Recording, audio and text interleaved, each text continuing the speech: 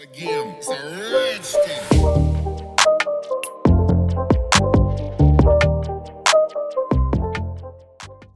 What is going on, guys? Welcome back to the Python Advanced Tutorial series. In today's video we're going to talk about the proxy design pattern, so let us get right into it. So in the last video we talked about the factory design pattern. Today we're going to talk about the proxy design pattern, and the proxy design pattern is actually quite similar to the decorator design pattern that we already talked about in the series, even though we didn't call it design pattern. But the idea is the same because we're basically wrapping functionality around something, and this is what the proxy does.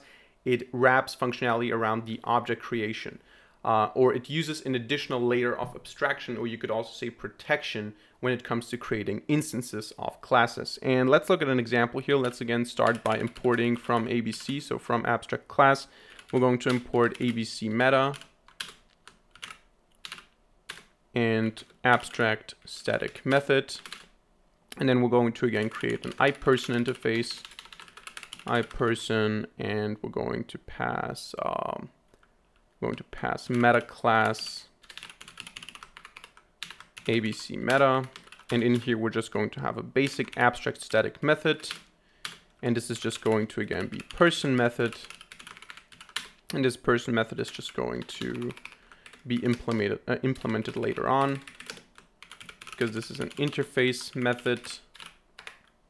And now we're going to also create a person class which implements the iPerson interface, and here we're going to say def person method print I am a person. So just the basic functionality here. And now what we want to do is we don't want to go ahead and say p1 equals person, because that's too direct of an instantiation. We're going to use a proxy, so a middleman, you could say, to create and handle the person object. So we're going to say class proxy person, which is also going to implement iPerson. And this class is going to have a constructor. So we're going to say init self. And here we're going to basically create a person instance that we're going to have as the instance that we're going to manage here. So we're going to, whenever we create a proxy person, we're actually creating an actual person object. So we say self dot person equals person, like that.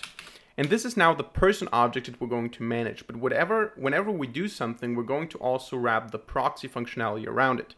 So we can also have the person method here, since we're implementing the iPerson interface.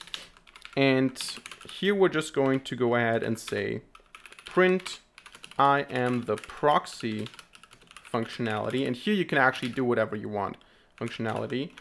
And then you can go ahead and say self.person method. So here we're calling the actual person method from the actual person class, from the actual person object, but around it, so before it, after it, we can do whatever we want. You can have logging, you can have timing, you can have whatever you want. This is where the protection comes in. You control what happens when you call certain methods. So you're not just creating a person object and creating it directly and managing it and calling the functions directly. You have this proxy middleman class that adds its own functionality when you call a method. When you create it, you can also add some functionality here in the constructor, so that you have this layer of abstraction and protection, and it just gives you more control and more encapsulation when creating person objects. So you can see, actually, when I go ahead and say p1 equals person, not permission error, person, and then p1 person method,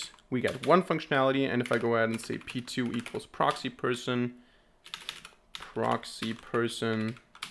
p2 person method, we're going to get different outputs. So let me just open up a terminal tab bash.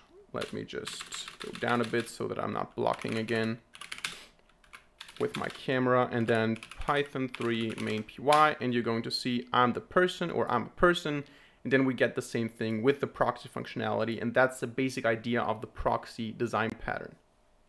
So that's it for this video. Hope you enjoyed it. I hope you learned something. If so, let me know by hitting a like button and leaving a comment in the comment section down below. And of course, don't forget to subscribe to this channel and hit the notification bell to not miss a single future video for free. Other than that, thank you very much for watching. See you in the next video, and bye.